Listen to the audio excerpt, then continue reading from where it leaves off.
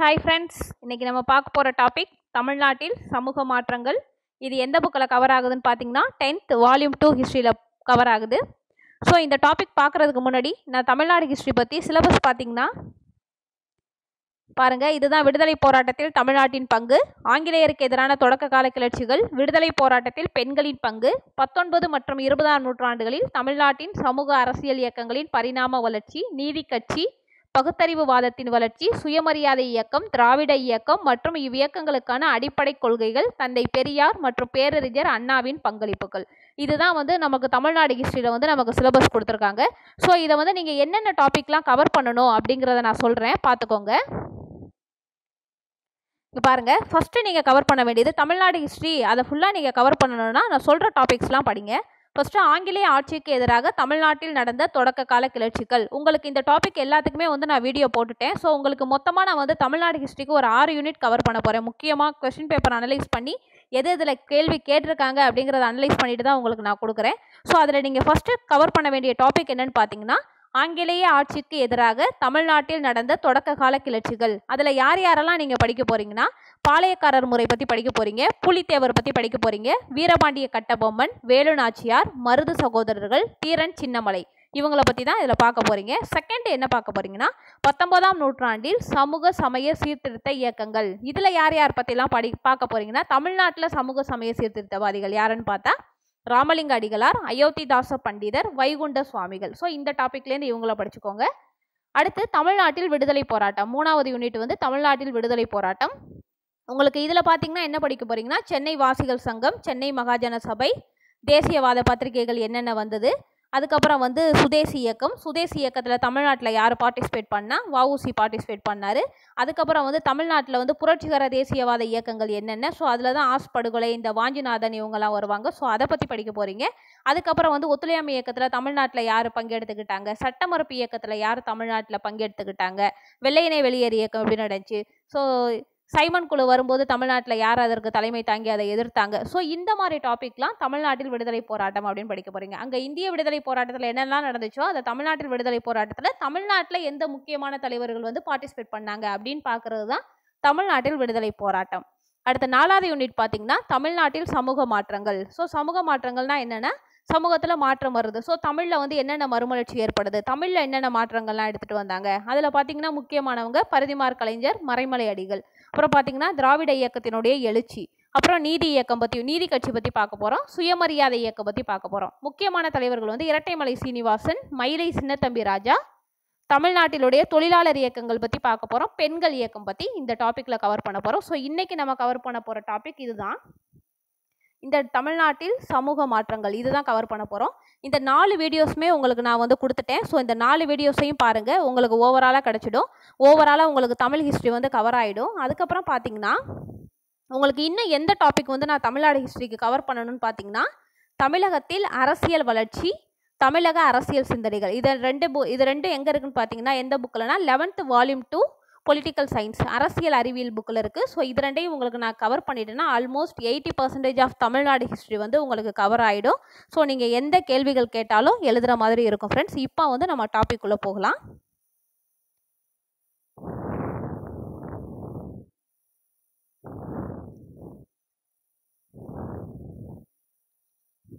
பாருங்க, இந்த தமிழ்நாட்டில் சமூக மாற்றங்கள் முக்கியமான கேள்விகள் 120 கேள்விகள் இருக்குது. ஸோ இப்போ நம்ம டாபிக் உள்ள போகலாம்.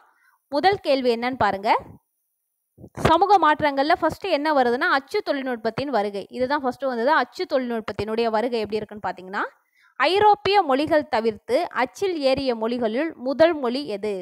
ஐரோப்பிய மொழிகள் தவிர்த்து அச்சில் ஏறிய மொழிகளுள் முதல் மொழி எது? பார்த்தீங்கன்னா தமிழ் மொழி. ஃபஸ்ட்டு கேள்வி, ஐரோப்பிய மொழிகள் தவிர்த்து அச்சில் ஏறிய மொழிகளுள் முதல் மொழி தமிழ் மொழி. அதுக்கு முன்னாடி உங்கள்கிட்ட 2 கேள்வி கேட்டுறேன், ஆன்சர் தெரியுதான்னு செக் பண்ணிக்கோங்க. முதலாக தமிழ் புத்தகங்களை அச்சிட்டவர் யார்? எதில் கேட்டிருக்காங்கன்னு பாருங்க. குரூப் 2 2018. முதலாக தமிழ் புத்தகங்களை அச்சிட்டவர் யார்? குரூப் 2 2018 கேட்டிருக்காங்க. 2வது கேள்வி, பெரியார் நீதி கட்சியின் கருத்துக்களை ஒன்றிணைத்து எந்த புதிய கட்சியை ஆரம்பித்தார்?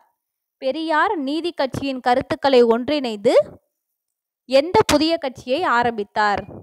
இதை நோட் பண்ணி வச்சுக்கோங்க. இந்த 2 கேள்விக்கு ஆன்சர் தெரியுதான்னு பாருங்கள். தெரியலனா நம்ம வீடியோ முடியும் போது இந்த கேள்விகளுக்கு ஆன்சர் தெரிஞ்சுக்கலாம். இது ரெண்டுமே வந்து கொஸ்டின் பேப்பரில் கேட்ட கேள்வி தான். ஸோ இப்போ வந்து நம்ம டாபிக்குள்ளே போவோம்.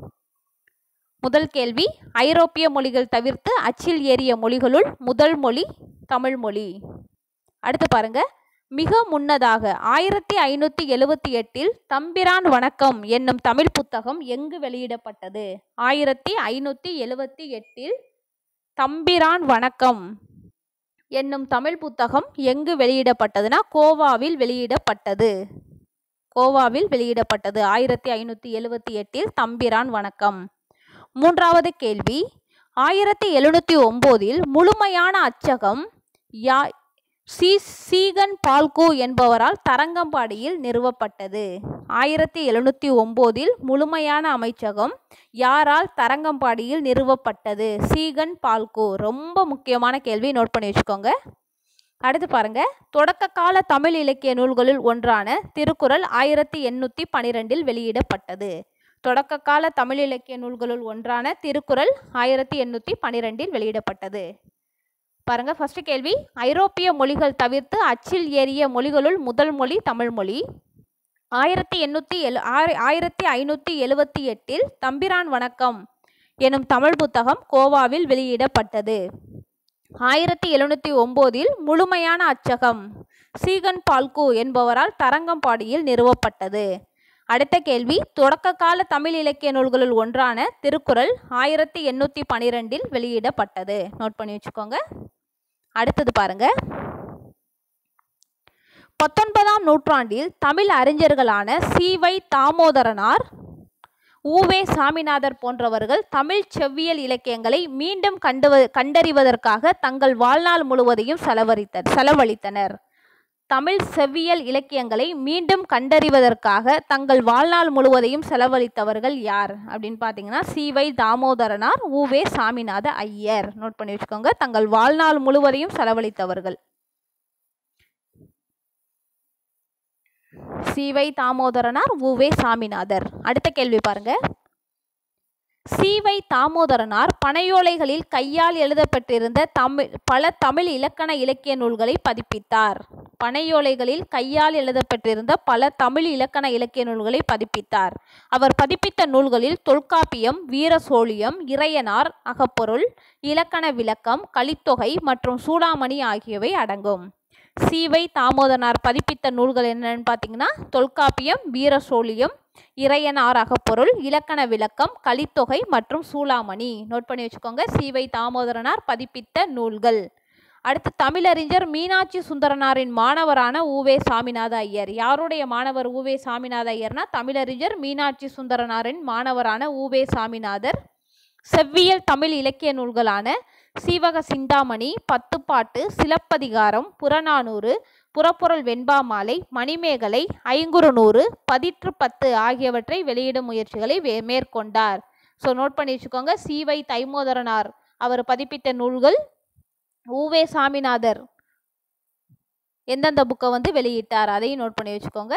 சீவக சிந்தாமணி, பத்துப்பாட்டு, சிலப்பதிகாரம், புறநானூறு, புறப்பொருள் வெண்பா மாலை, மணிமேகலை, ஐங்குறுநூறு, 10. அடுத்த கேள்வி பாருங்க, 1816 புனித சார்ஜ் கோட்டையில் கல்லூரியினை நிறுவிய F.W. எல்லிஸ். புனித சார்ஜ் கோட்டையில் கல்லூரியினை நிறுவியவர் யாருன்னா F.W. எல்லிஸ். தென்னிந்திய மொழிகள் தனிப்பட்ட மொழி குடும்பத்தை சார்ந்தவை, அவை இந்தோ ஆரிய மொழி குடும்பங்களோடு தொடர்பில்லாதவை என்னும் கோட்பாட்டை உருவாக்கினார். நோட் பண்ணி வச்சுக்கோங்க. தென்னிந்திய மொழிகள் தனிப்பட்ட மொழி குடும்பத்தை சார்ந்தவை, அவை இந்தோ ஆரிய ஆரிய குடும்ப மொழிகளோடு தொடர்பில்லாதவை எனும் கோட்பாட்டை உருவாக்கியவர் F.W. எல்லிஸ். 1816 புனித சார்ஜ் கோட்டையில் கல்லூரியினை நிறுவியவர் F.W. எல்லிஸ். அடுத்த கேள்வி, திராவிட அல்லது தென்னிந்திய மொழிகளின் ஒப்பீட்டு இலக்கணம் என தலைப்பிடப்பட்ட நூலில் இக்கோட்பாட்டை 1856 விரிவுபடுத்தினார். திராவிட மொழிகளுக்கிடையில் நெருக்கமான ஒப்புமை இருப்பதையும் அப்படியான ஒப்புமை சமஸ்கிருதத்துடன் இல்லை என்பதையும் நிறுவினார். மேலும் தமிழின் தொன்மையை நிலைநாட்டியவர் யாருன்னா ராபர்ட் கால்டுவெல். ஃபஸ்ட்டு வந்து எஃப்டபிள்யூ எல்லிஸ் என்ன சொல்கிறாருன்னா, தென்னிந்திய மொழிகள் தனிப்பட்ட மொழி குடும்பத்தை சார்ந்தவை, அவை இந்தோ ஆரிய குடும்ப மொழிகளோடு தொடர்பில்லாதவை அப்படின்னு சொன்னவர் யாருன்னா எஃப்டபிள்யூ எல்லிஸ். ராபர்ட் கால்டுவெல் என்ன சொல்கிறாருன்னா, திராவிட மொழிகளுக்கிடையில் நெருக்கமான ஒப்புமை இருப்பதையும் அப்படியான ஒப்புமை சமஸ்கிருதத்தில் இல்லை அப்படிங்கிறத சொல்கிறாரு. மேலும் தமிழின் தொன்மையை நிலைநாட்டியவர் யாருன்னா ராபர்ட் கால்டுவெல். அடுத்து பாருங்க, தமிழ்நாட்டில் திராவிட உணர்வு தோன்றி வளர்வதற்கு தமிழ் மறுமலர்ச்சி பங்களிப்பை செய்தது.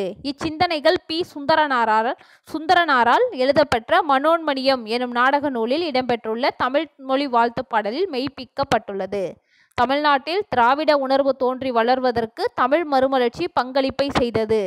இச்சிந்தனைகள் பி. சுந்தரனாரால் எழுதப்பெற்ற மனோன்மணியம் என்னும் நாடக நூலில் இடம்பெற்றுள்ள தமிழ்மொழி வாழ்த்து பாடலில் மெய்ப்பிக்கப்பட்டுள்ளது. அது சும்மா பார்த்துக்கோங்க. அடுத்த கேள்வி பாருங்க.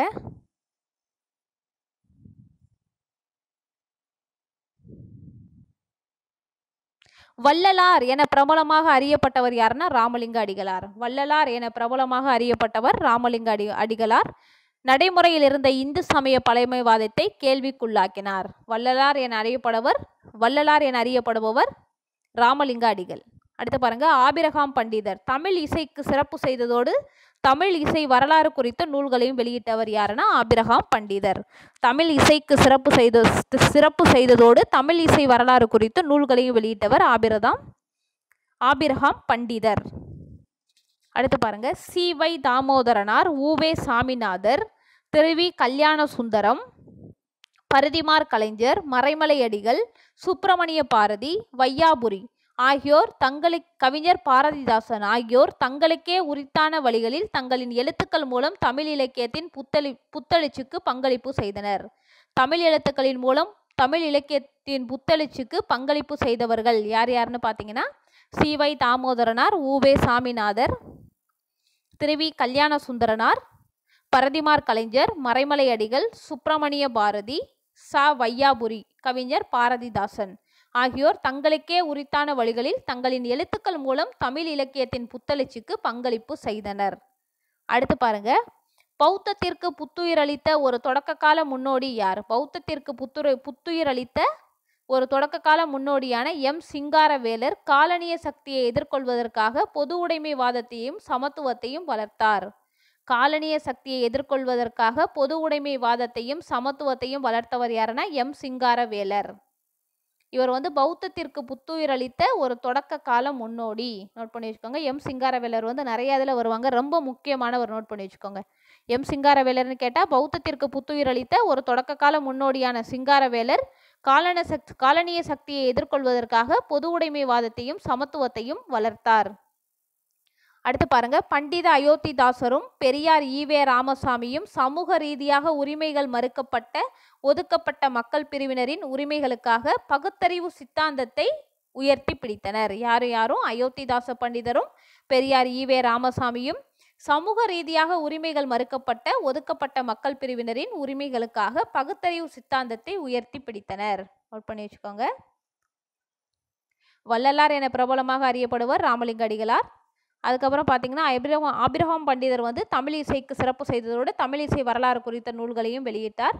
அடுத்து பார்த்தீங்கன்னா, சி.வை. தாமோதரனார், உ.வே. சாமிநாத ஐயர், திரு.வி. கல்யாண சுந்தரனார், பரிதிமார் கலைஞர், மறைமலை அடிகள், சுப்பிரமணிய பாரதி, வையாபுரி, கவிஞர் பாரதிதாசன் ஆகியோர் தங்களுக்கே உரித்தான வழிகளில் தங்களின் எழுத்துக்கள் மூலம் தமிழ் இலக்கியத்தின் புத்தெழுச்சிக்கு பங்களிப்பு செய்தார்கள். அப்புறம் பார்த்தீங்கன்னா, பௌத்தத்திற்கு புத்துயிரளித்த ஒரு தொடக்க கால முன்னோடி தான் எம். சிங்காரவேலர். இவர் காலனிய சக்தியை எதிர்கொள்வதற்காக பொது உடைமைவாதத்தையும் சமத்துவத்தையும் வளர்த்தவர் எம். சிங்காரவேலர். காலனிய சக்தியை எதிர்கொள்வதற்காக பொது உடைமைவாதத்தையும் சமத்துவத்தையும் வளர்த்தவர் எம். சிங்காரவேலர். அப்புறம் பார்த்தீங்கன்னா, பண்டிதர் அயோத்திதாசரும் பெரியார் ஈவே ராமசாமியும் சமூக ரீதியாக உரிமைகள் மறுக்கப்பட்ட ஒதுக்கப்பட்ட மக்கள் பிரிவினரின் உரிமைகளுக்காக பகுத்தறிவு சித்தாந்தத்தை உயர்த்தி பிடித்தனர். அடுத்து பாருங்க, பரிதிமார் கலைஞர். வி.கோ. சூரிய நாராயண சாஸ்திரி மதுரை அருகே பிறந்தார். 1870 to 1903 அவரோட இயரு. ஸோ வி.கோ. சூரிய நாராயண சாஸ்திரி மதுரை அருகே பிறந்தார். இவர் தன்னுடைய பெயரை வந்து தூய தமிழ் பெயரை முடிச்சூடி கொண்டார். அவருடைய பெயர் வி.கோ. சூரிய நாராயண சாஸ்திரியை பரிதிமார் கலைஞர் அப்படின்னு சொல்லிட்டு தூய தமிழ் பெயரை மாற்றிக்கிறார். அவர் பெயர் வி.கோ. சூரிய நாராயண சாஸ்திரி, தூய தமிழ் பெயரான பரிதிமார் கலைஞர்னு மாற்றிக்கிட்டாரு. இவரோடது என்னன்னு பார்த்தீங்கன்னா, தமிழ் மொழி ஒரு செம்மொழி என்றும் எனவே சென்னை பல்கலைக்கழகம் தமிழை ஒரு வட்டார மொழி என அழைக்கக்கூடாதென முதலாக வாதாடியவர். தமிழ் மொழி ஒரு செம்மொழி என்றும் சென்னை பல்கலைக்கழகம் தமிழை ஒரு வட்டார மொழி எனும் அழைக்கக்கூடாதென முதலாக வாதாடியவர் யார் அப்படின்னு கேட்டிங்கன்னா பரிதிமார் கலைஞர். ரொம்ப முக்கியமான கேள்வி. தமிழ் ஒரு செம்மொழி என்றும் எனவே சென்னை பல்கலைக்கழகம் தமிழை ஒரு வட்டார மொழி என அழைக்கக்கூடாதென முதலாக வாதாடியவர் பரிதிமார் கலைஞர். 14 வரி செய்யுள் வடிவத்தை தமிழுக்கு அறிமுகம் செய்தவர். 14 வரி செய்யுள் வடிவத்தை தமிழுக்கு அறிமுகம் செய்தவர் பரிதிமார் கலைஞர். 14 வரி செய்யுள் வடிவத்தை தமிழுக்கு அறிமுகம் செய்தவர் பரிதிமார் கலைஞர். உங்களுக்கு வந்து ஸ்டேட்மெண்ட்டாக தான் கேட்பாங்க. ஸோ அதனால தான் இந்த பாயிண்ட்லாம் உங்களுக்கு முக்கியமாக சொல்கிறேன். பரிதிமார் கலைஞர் பற்றி கேட்டாங்கன்னா, பரிதிமார் கலைஞர் வி.கோ. நாராயண சாஸ்திரி என்ற அவருடைய பெயரை தூய தமிழில் பரிதிமார் கலைஞர் என மாற்றிக்கொண்டார். தமிழ் ஒரு செம்மொழி என்றும் சென்னை பல்கலைக்கழகம் தமிழை ஒரு வட்டார மொழி என அழைக்கக்கூடாதென முதலாக வாதாடியவர் பரிதிமார் கலைஞர். 14 வரி செய்யுள் வடிவத்தை தமிழுக்கு அறிமுகம் செய்தவரும் பரிதிமார் கலைஞர் தான். அடுத்து பாருங்க, மறைமலை அடிகள். மறைமலை அடிகள் தமிழ் மொழியியல் தூய்மைவாதத்தின் தந்தை என்றும் தனித்தமிழ் இயக்கத்தை உருவாக்கியவர் எனவும் கருதப்படுகின்றார். பாருங்க, தமிழ் மொழியியல் தூய்மைவாதத்தின் தந்தை யார்? தமிழ் மொழியியல் தூய்மைவாதத்தின் தந்தை யார் அப்படின்னா மறைமலை அடிகள்.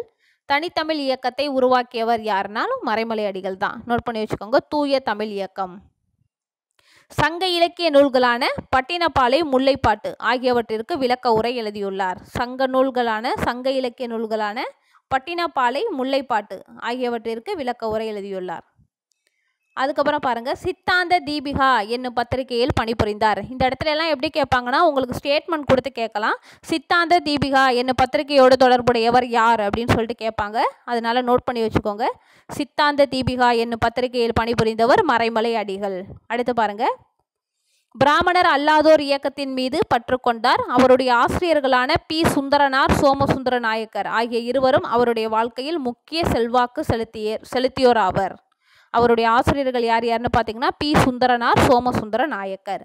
ஸோ இப்போ மறைமலை அடிகள்னா உங்களுக்கு என்ன தெரியணும்னா, தூய்மைவாதத்தின் தந்தை என்றும் தனித்தமிழ் இயக்கத்தை உருவாக்கியவர் என்றும் மறைமலை அடிகள் கருதப்படுகிறார். இவர் சங்க இலக்கிய நூலாகிய பட்டினப்பாலை, முல்லைப்பாட்டு ஆகியவற்றிற்கு விளக்க உரை எழுதியுள்ளார். இவர் சித்தாந்த தீபிகா என்னும் பத்திரிகையில் பணிபுரிந்தார். பிராமணர் அல்லாதோர் இயக்கத்தின் மீது பற்று கொண்டார். அவருடைய ஆசிரியர்களான பி. சுந்தரனார், சோமசுந்தர நாயக்கர் ஆகிய இருவரும் அவருடைய வாழ்க்கையில் முக்கிய செல்வாக்கு செலுத்தியவர் ஆவர். அடுத்து பாருங்க, தனித்தமிழ் இயக்கம். தூய தமிழ் வார்த்தைகளை பயன்படுத்துவதையும் சமஸ்கிருதத்தின் செல்வாக்கு தமிழ் மொழியிலிருந்து அகற்றப்படுவதையும் மறைமலை அடிகள் ஊக்குவித்தார். தூய தமிழ் வார்த்தையாக பயன்படுத்தணும், சமஸ்கிருதத்தின் செல்வாக்கு வந்து தமிழில் இருக்கக்கூடாது, அதை வந்து அகற்றணும் அப்படிங்கிறது தான் மறைமலை அடிகள் வந்து ஊக்குவித்தார். Okay friends, thank you.